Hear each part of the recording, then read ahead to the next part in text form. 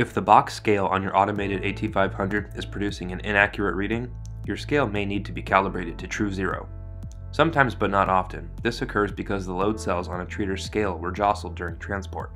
To see if your scale needs to be adjusted, check the box weight on the main screen of your control panel. If it does not read zero, your scale may need to be calibrated to produce the most accurate readings. The following steps outline how to calibrate your box scale. Step 1. Scale Setup. Open up your treater control panel.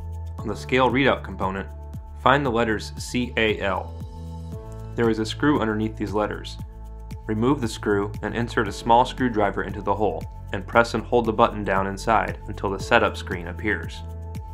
Using the navigation buttons, press up until you reach Cal on the screen. Press F3 to enter.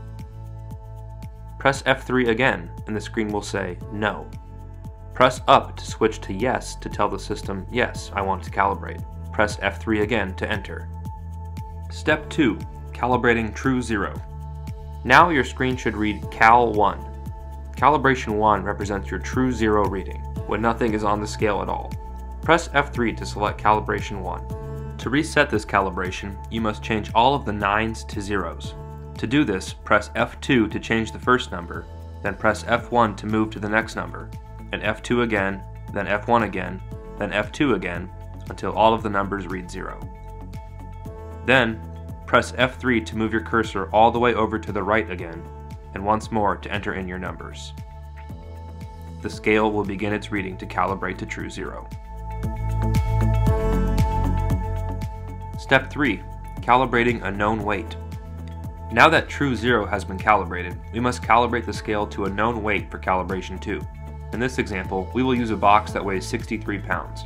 You can use whatever you like as long as you know its weight. Place your object onto the scale. Calibration 2 will appear on your readout. Tap the Enter button and input the known weight using the F1 and F2 buttons to toggle your cursor.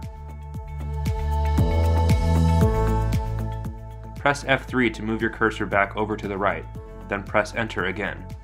The scale will begin its reading to calibrate to the known weight.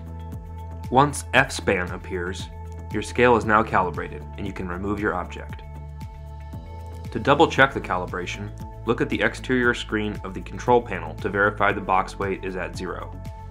The weight might fluctuate minimally, but it should be right at true zero. Once verified, you are set to go. Insert the screw you removed and close the control panel door.